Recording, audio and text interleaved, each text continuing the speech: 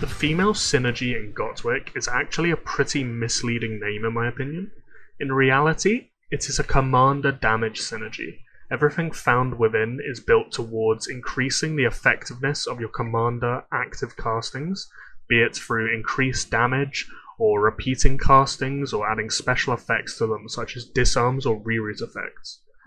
The reason it's called the female synergy is that the primary enablers of the build, in Leila and Salma, interact directly with commander actives with their 4-star skills, but they only do so with female commanders, so they in effect limit the commanders in which they are able to synergize with. You can see in their tooltips here, at the start of the battle, allied female commanders, so it's only females, and with Leila it's the same thing. When your female commanders use their active skills, blah blah blah. Leila is the core component of the build, with her 4-star ability causing actives to recast themselves, potentially multiple times, which can then reproc other 4-star abilities and lead to huge amounts of damage snowball. And you won't need other commanders to be at 4-star to benefit from this, so in terms of prioritization, if you're a low spender, getting Leila to 4-star first needs to be the first priority for a female build, and then you can work on other commanders up to 3 stars for maximum stats, and then work on getting them up to 4 stars for their awakening abilities also. Something to be aware of though is that Leila's value will somewhat be tied to the stars of her surrounding female commanders because of the active cooldown reduction found through awakening. So 0 and 1-star commanders will use their actives 2 times throughout a fight, 2 and 3-star commanders will use their actives 3 times throughout a fight, and a 4-star commander will use their active by default 4 times throughout a fight. And obviously, the more actives that cast, the more chances there are for Leila to reproc their actives. Salma is often considered the secondary enabler of the build, but as you would know if you've watched my video on her previously, she doesn't actually cause more active castings for any 4-star commander in the game except 4-star Daenerys, so while she will give you greater damage snowball by causing the actives to hit earlier, and then get multi-procs by Leila earlier also, which there is huge value in due to damage snowball where you will fight into fewer troops across the fight, and that will cause you to receive less damage on you yourself, and therefore you'll deal more damage yourself because there's less troops killing your troops, so your damage numbers will stay at a higher level for a longer period of time. But Leila is very much the star of the show in the female build.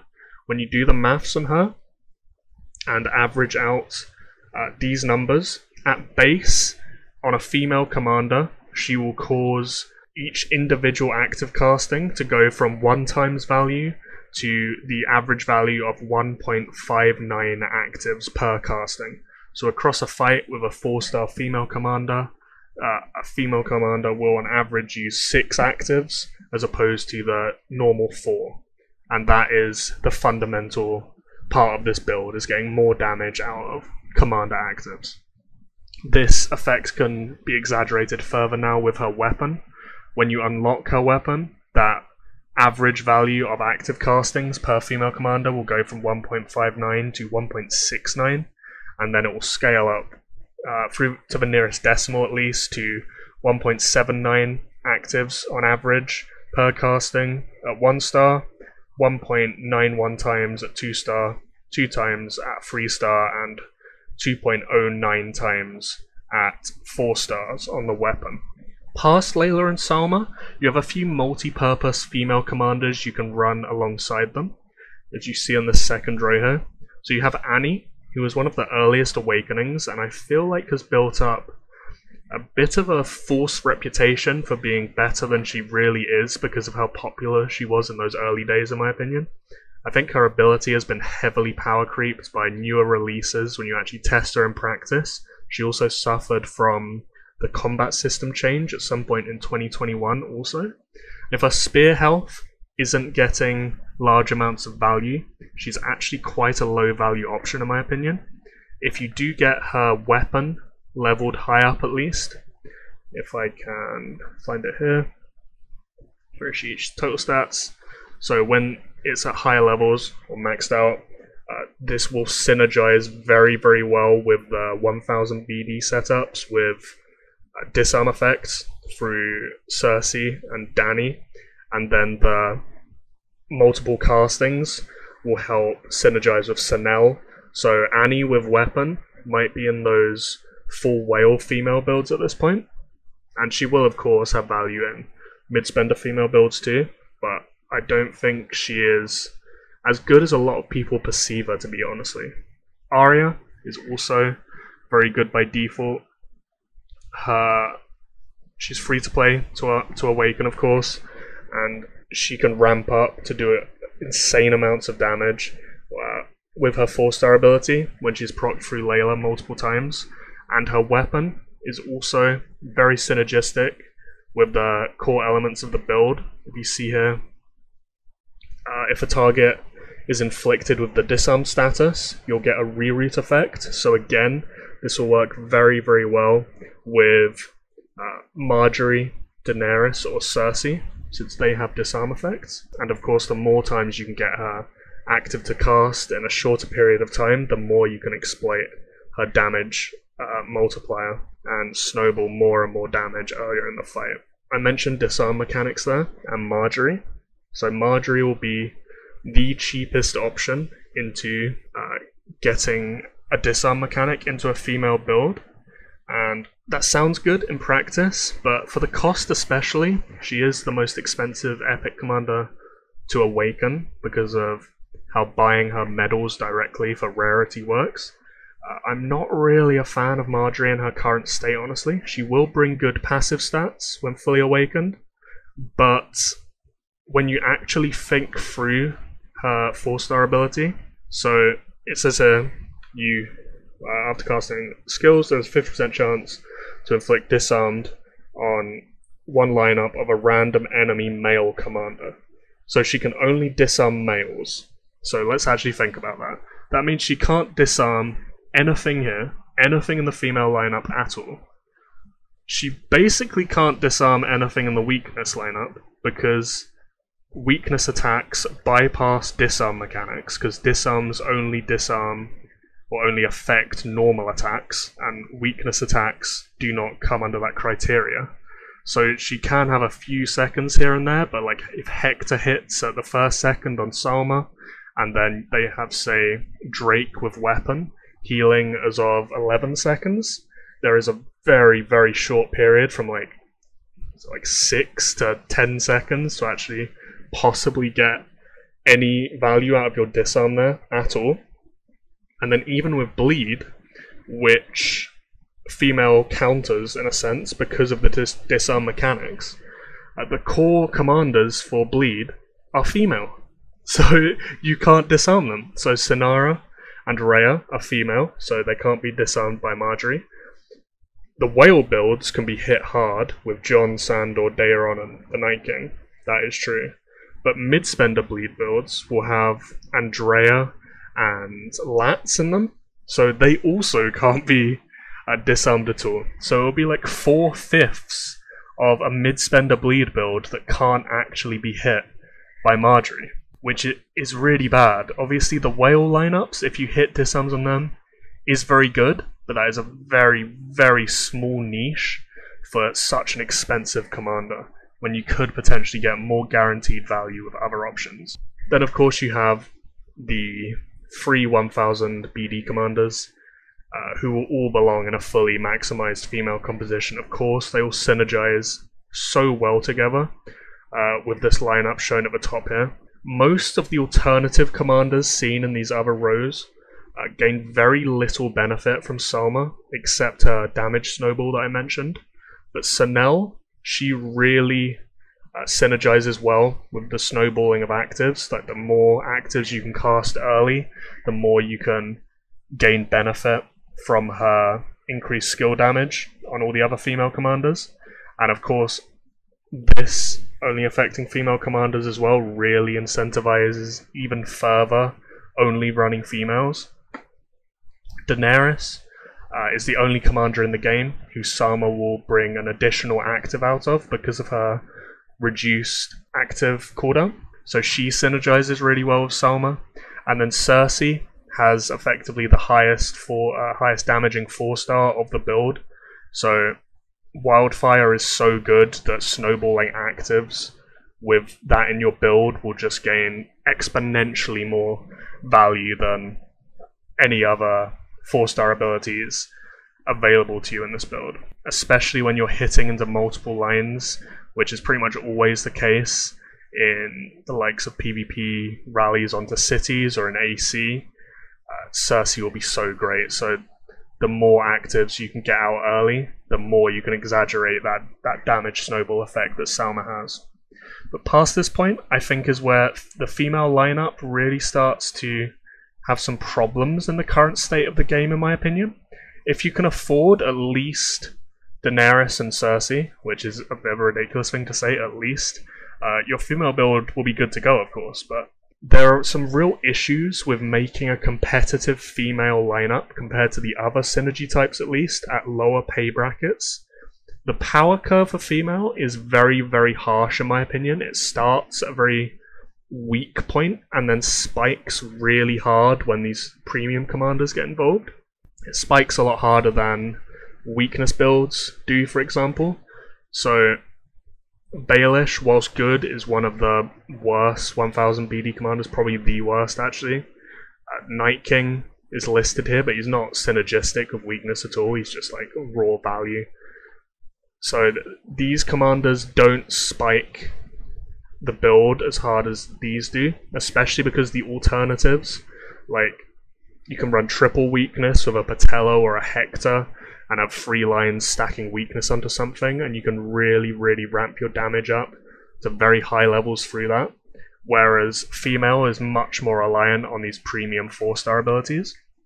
So for the majority of people watching this video, I imagine, if you're trying to build female, you have real issues in being truly competitive in the mid-spender bracket, because past Leila, all the options past her aren't too amazing for one reason or another. Salma doesn't actually increase the amount of actives that get cast by commanders, and then past that, there aren't that amazing of 4-star abilities on active castings that you can really exploit her snowball effect with. So Annie and Arya have some decent damage effects attached to their active, but it's really not that crazy. Maybe when you have a high stacked or high level Arya weapon, it starts to get a bit crazy, but whilst that is free to play accessible in theory, in reality, you need to spend a lot of money to be consistently getting needles to level that up until it gets to that point. None of these options are just going to have the effect that Cersei has on the build, basically, in terms of active damage. So after this point, when you're looking at your options, you have the 3 female 30% stat commanders, who may be good as a 5th commander for a female lineup when at 4 stars, just because of the brute stats of them. Especially because, as I will touch on a bit later, you will want to be running mono formations wherever possible when using commander damage compositions. There is a bit of an imbalance of infantry commanders when you look down here, which is a bit of a problem realistically, because whilst you can run female inf, Salma gives no infantry stats at all. She only gives total health, cavalry attack, spearman attack. So like I said, with her not giving additional active castings, without these big commanders to exploit their 4-star abilities with, she is realistically absolutely terrible for mono inf builds, in my testing at least. So because of this, and just the general lack of really solid options past Leila, the best way to build female for mid-spenders, in my opinion, is actually hybriding in weakness alongside it. So if I go to the formation screen to show this, you will have your core of Leila and Salma, that's fine. And then you can have, say, Arya. You can throw in Annie, and then you can then throw in something else. What are the options? Let's say, imagine we're running mono cav, and Lena's 4-star or 3-star or something.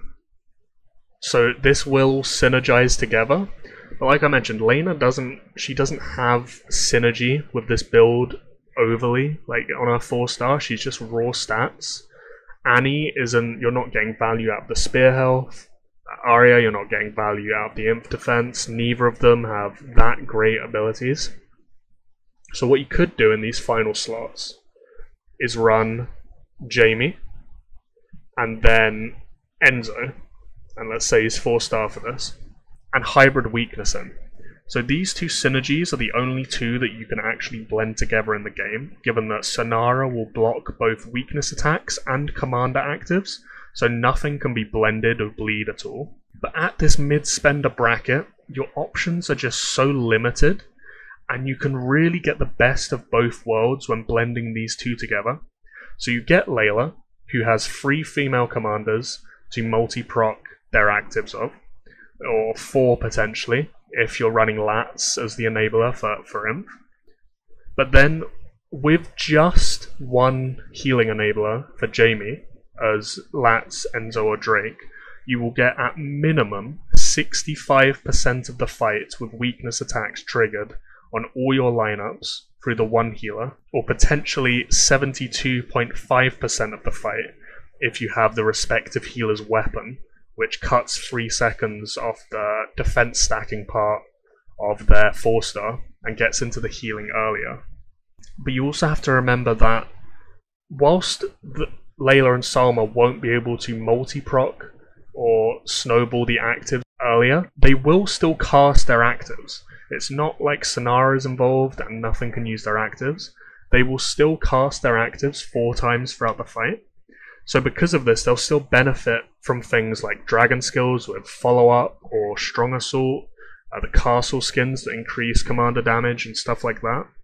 Because none of those things actually interact with Leila or Salma or female commanders at all, they only interact with commander damage. So whilst you won't get the full effect of those buffs, because they aren't being exaggerated by having Leila and Salma interact with them also, you will still get the value out of them, and then the value you'll get out of the weakness damage that this is providing to your lineup will vastly outscale any of the other alternatives at the mid-spender level, in my opinion. This will also give you a nice curve to your damage throughout the fight.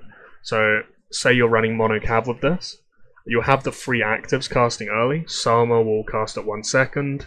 You'll start ramping up Arya's stacking active damage. Maybe Leila will reproc it once or twice. So you'll have that first 10 seconds of burst damage, but then in the back half of the fight, Enzo will be healing every lineup, and that means they'll all be doing weakness attacks, and then this will backload your damage and keep a nice strong curve to your damage throughout the fight, which will keep you performing well in practice. And as I do keep mentioning, whilst the build is called female by most people, including myself in the title of this video ironically, this isn't a female build. It is a commander damage build, and you can still get the benefit of commander damage buffs when hybriding in weakness into 40% of this setup. And I've seen in my own alliance people struggle with this a bit when I've suggested it to them, actually, because people have it so fixed in their mind that it's a female build, but it's not the case. It's a commander damage build, and the goal overall is to perform the best as possible in combat, and you can just reach that point better through hybriding in weakness at the mid-spender bracket, because those weakness commanders can still benefit to such a large degree from those buffs, but they'll just bring such high value through the weakness attacks themselves. So if we look at upgrade priorities in terms of commanders, so you really have to split them by if you have access to the 1000 BD commanders or not. So let's say upgrade priorities with 1000 BD commanders. In my opinion, it'll be Leila first, and then it'll be Cersei, because her 4-star just increases the damage of active castings by such a ridiculous degree. And then it'll be Dany, and then Sanel, and then Salma. If you can't afford Salma, I'll put Arya here with the weapon. If no, Sanel because of disarm synergy. again, this could be potentially Annie with weapon also. I guess I could list Annie / Arya. Sanel in a vacuum would probably contribute more to this lineup than Daenerys would, I think, but you need everything else set up to such a high degree to get maximum value out of her. Like, if you don't have everything at such a high level already, like Leila weapon, potentially Annie weapon to snowball her faster. Salma weapon is now in the game also, and that will also cause more active casts if you have it fully leveled. I don't think it will change the mechanic where you'll have the 40-second actives casting, so it will bring more active castings, but it's the interaction that causes it to only have 4 by default will still exist, if that makes sense. You'll have an extra one through the mechanic of the weapon, but Salma's mechanic itself will still only have 4 default active castings. And then, but none of this really matters to most of us, I imagine. If you are hybriding in weakness consistently, maybe flexing to weakness, like you're running mono spear as an off build a fair bit, maybe getting Daenerys first before Cersei is better, because Cersei will really need Leila with her to get full value. But let's say upgrade priorities without 1000 BD commanders for Cav Spear, because I really think you have to split these. So Leila will consistently be first for all of these. Salma will be next because she's getting such high value from the passive stats because it's Cav or Spear. And then it will be Arya or Annie. And then Enzo or Drake, depending on which build you're running. And then Jaime, of course. So if you're Spear, you run Annie and Drake, I think. Annie, you get the value of the Spear health for, and that will give you more value. For Cav, I like Arya there, because you will, say you're running Mono Cav, of course, your counter will be Spear, obviously. Arya will be Inf, so you'll do infantry active damage on her, and she'll do significantly more active damage than other commanders because of how a 4-star effect works. So she will effectively act indirectly as anti-counter for you. And if you've watched my video on weapon rerolling, you'll see how highly I rate anti-counter. If you can mitigate your main weakness, that goes a long way in combat nowadays. So Arya will really help you when fighting against spears, and she's just of approximately equal value with weapon to Annie with weapon also. And then the rest is pretty self-explanatory.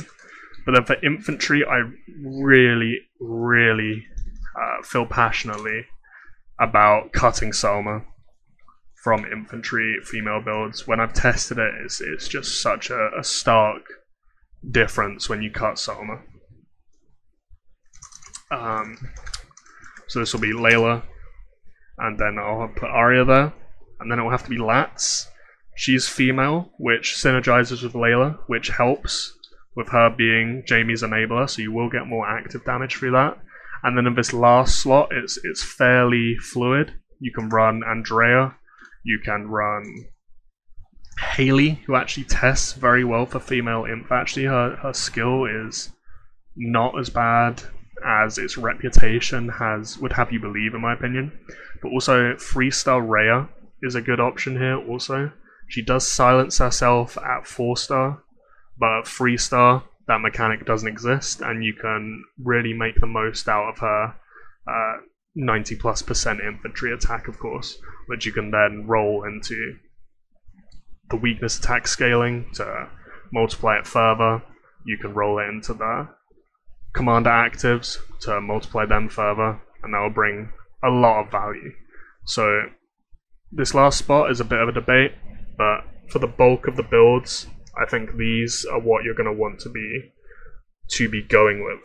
Now, a core concept that has to be understood by players using this synergy, and really isn't to the degree it should be in my opinion, is how commander damage is reduced when you run multiple lines in a fight. This is possibly the most important thing to know when running this formation, since it's such a core source of your damage.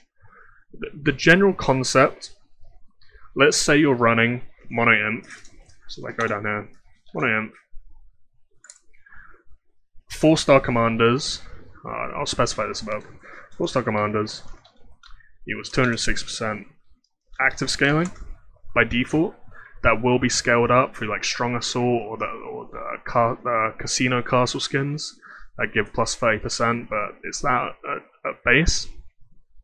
So mono inf, your active damage will be calculated through this formula. It'll be 206% as a multiplier on the total attack stats of your infantry.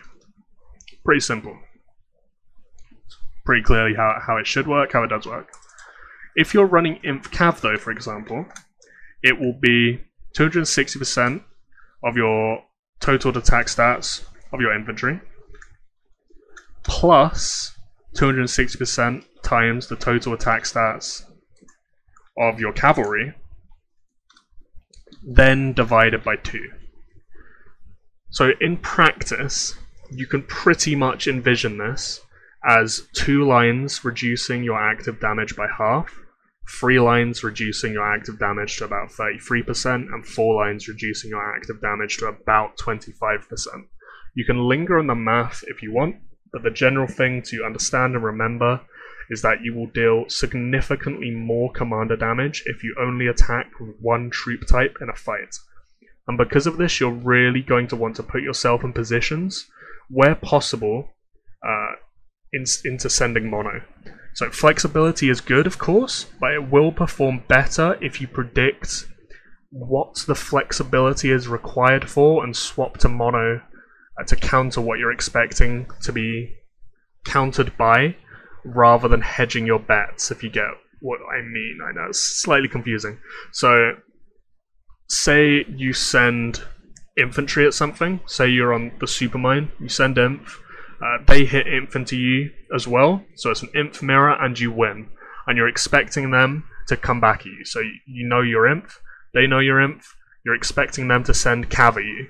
What you could do is hedge your bets and set up an inf spear, so like maybe infantry is still your best stats, so you want to stick with infantry, but then you want the spears at the back to counter the cav if they send that. But that would dilute your commander damage by half if you do that. And that's such a core part of this build that you're then really mitigating if you actually do that. So what you could do instead is just recall and resend mono spear instead if you're really expecting that cav, and you'll perform a lot better in a vacuum at least, because you'll do more commander damage with that composition. Obviously it's not always that simple, but just as a general thought process and concept, that is how the commander damage build will perform at its very best. Luckily for female, it can be very, very flexible with the aforementioned setup here, because of how Jamie's enablers can just be swapped at will. So you have Lats, you have Drake, and you have Enzo. So you can just swap this in and out, and everything else is pretty interchangeable. So you can run this with any of the 3 troop types. If you're approaching this from a free-to-play perspective, this is obviously very difficult. It's quite a high buy-in to be able to run this. Aria is the only free-to-play option. But unfortunately, I think just for free-to-play players, synergy doesn't really exist, because you need these enablers. Like Leila, Sonara, or Jamie are mandatory for synergy to work.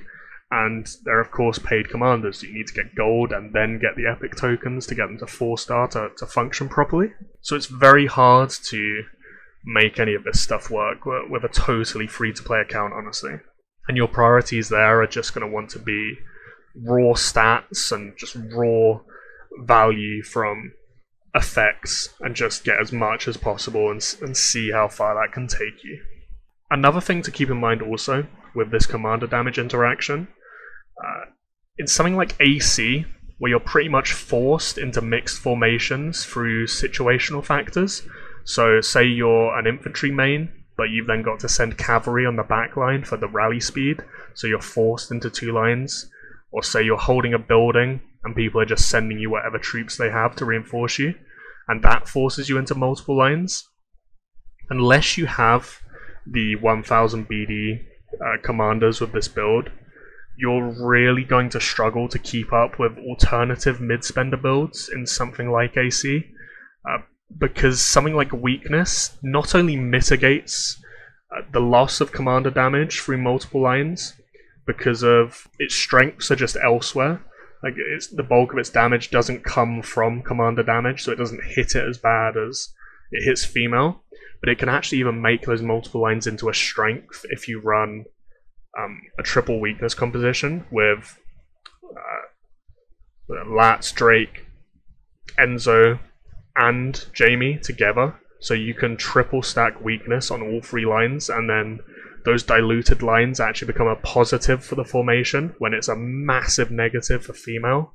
And that is something you're really going to have to want to be aware of, because if you have the flexibility to change out of female, even just for AC or something, I'd really advise doing that. I'd really try and avoid running female lineups in AC where possible, unless you just have no other options. Or, of course, the 1000 BD commanders, because they will make such a big difference. And they will actually perform quite well in those situations, because something like Cersei will hit all lines, Daenerys's dragon will hit all lines, so they will work quite well in those situations where the situational factors force it into multiple line fights.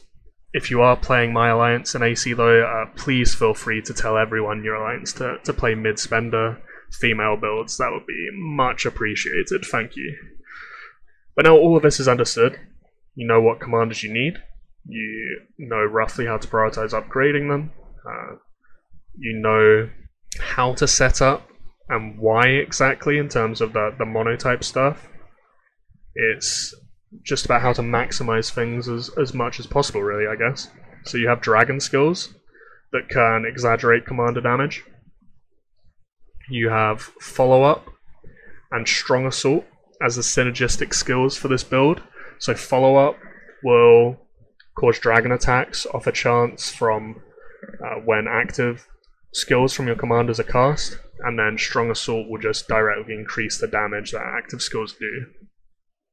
With this hybrid build specifically as well, you can run Tear, and that will be very good, especially because you can then double dip into Tear and follow-up synergy with Assist, which is very, very effective in this build actually.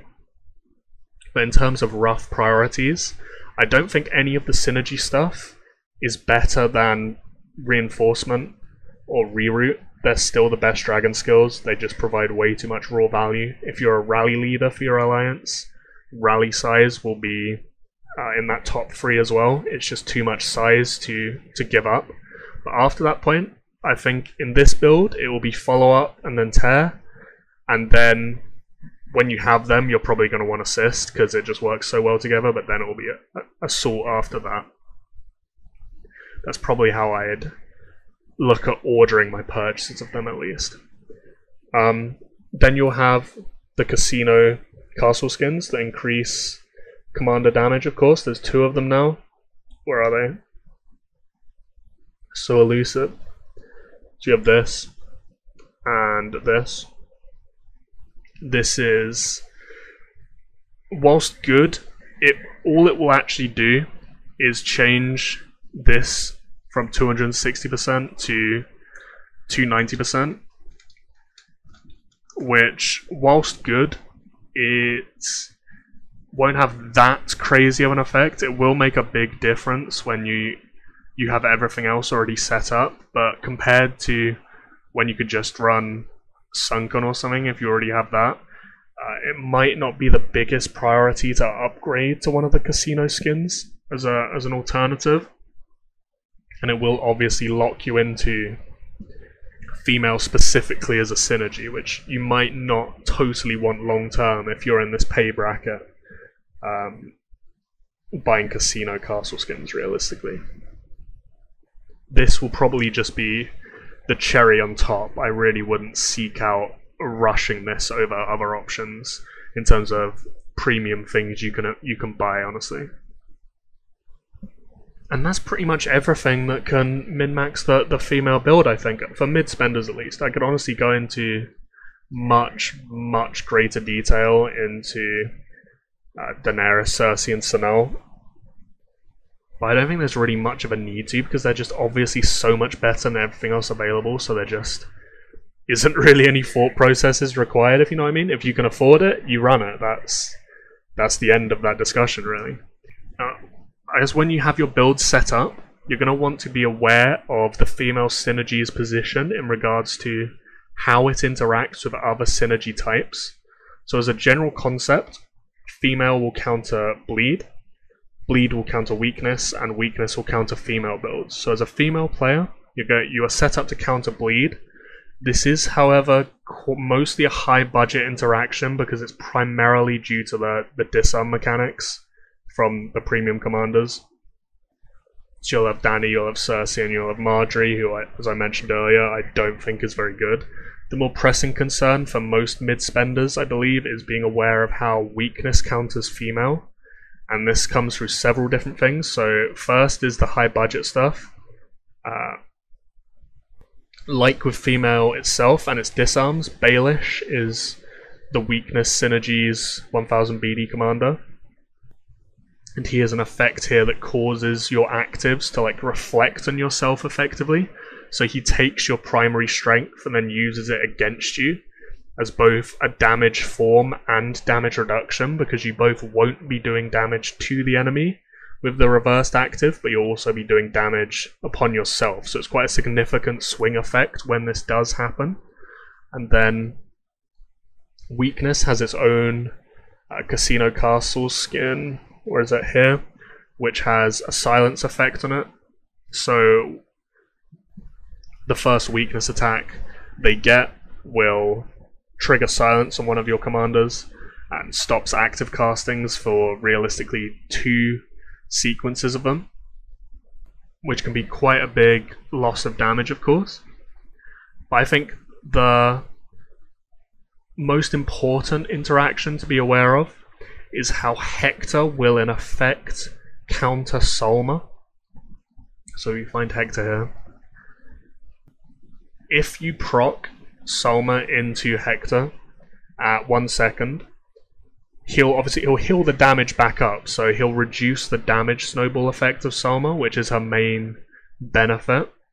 But it's also really significant from weakness's perspective for weakness damage, because it will trigger healing on all lineups, or pretty much all lineups, before Drake, Enzo, or Lat starts to heal, even if they have their weapon.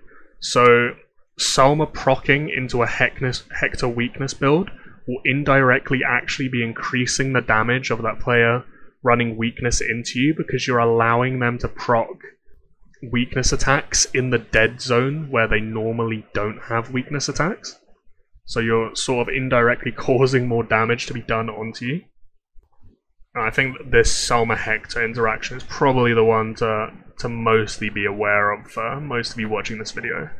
Speaking of Salma, her weapon has just been added into the game also. It will remove the RNG element of casting at 1 second, so it will start the damage snowball better, but it will also guarantee another recast, which you can then like multiply into more Leila procs and stuff like that. So the high budget female builds will really benefit from this, especially with Sanel's snowball in the mix, because this will be what, 5 more castings if you hit like a buffer line of troops in something like Ultimate Tournament, which will be very influential indeed. But that information won't be useful to most of us whatsoever, and we will have to stick to the more modest components of the female build. So you can run female with any unit type, but I would make sure to try and stick to mono formations where possible.